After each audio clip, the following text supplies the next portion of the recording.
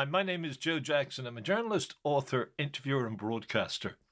I also happen to be the writer that Richard Harris chose in 1989 to become his authorised or official biographer.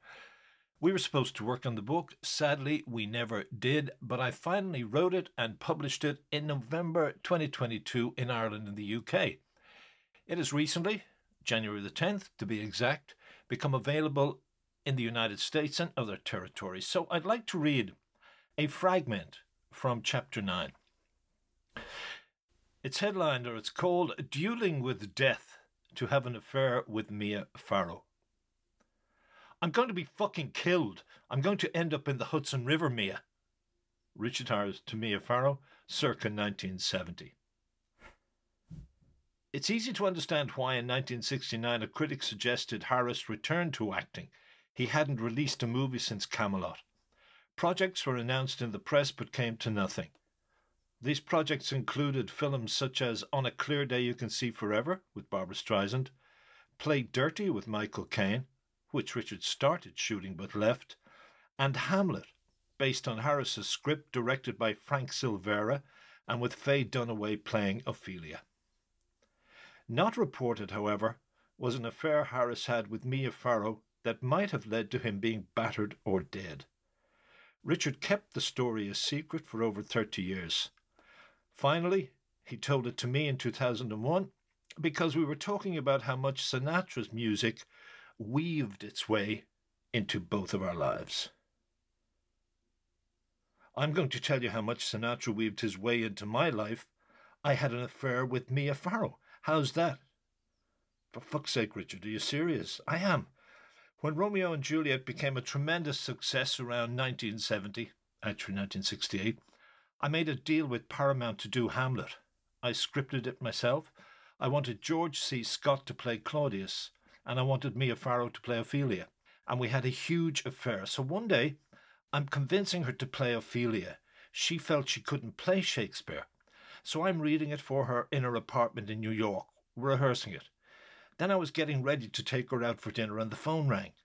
She says, "Excuse me," goes into another room, her office, takes the call, comes back and says, "It's Frank. He wants to talk to you."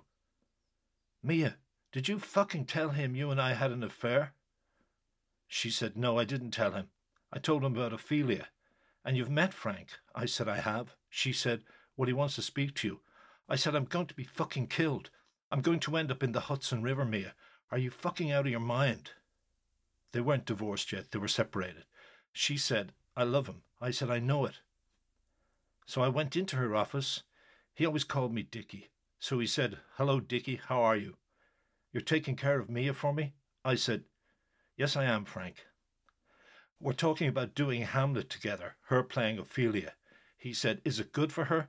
I said, "It's a great classic."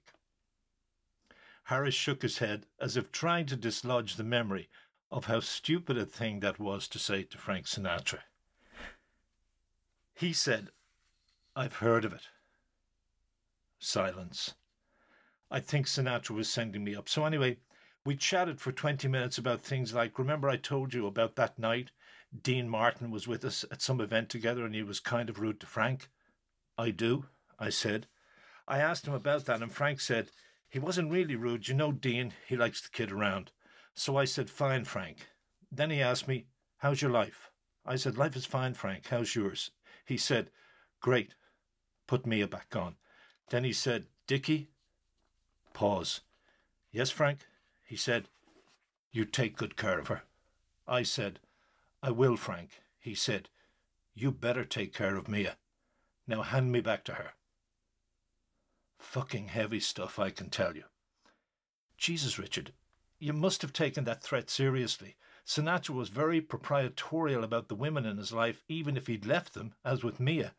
I heard he had Mickey Rudin, his lawyer, deliver divorce papers to Mia while she was making Rosemary's Baby. Yeah, I heard that story too, and it's true. So let me get this right.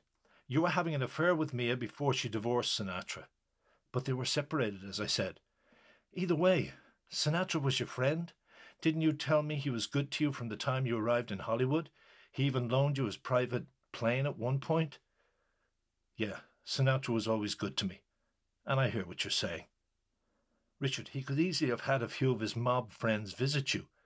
After George C. Scott slapped Ava, Sinatra sent around a few friends who beat him to within an inch of his life. I know. I heard that story. Now I'm going to tell you a story about Ava Gardner. For Jesus' sake, did you have an affair with her too? I did. Press pause. That story relates to the 1976 movie The Cassandra Crossing, and I may get back to that in another podcast. I thank you for listening to this podcast, which was a clip from Richard Harris, Raising Hell and Reaching for Heaven. I could have subtitled it, And Nearly Getting Killed. Thanks for listening.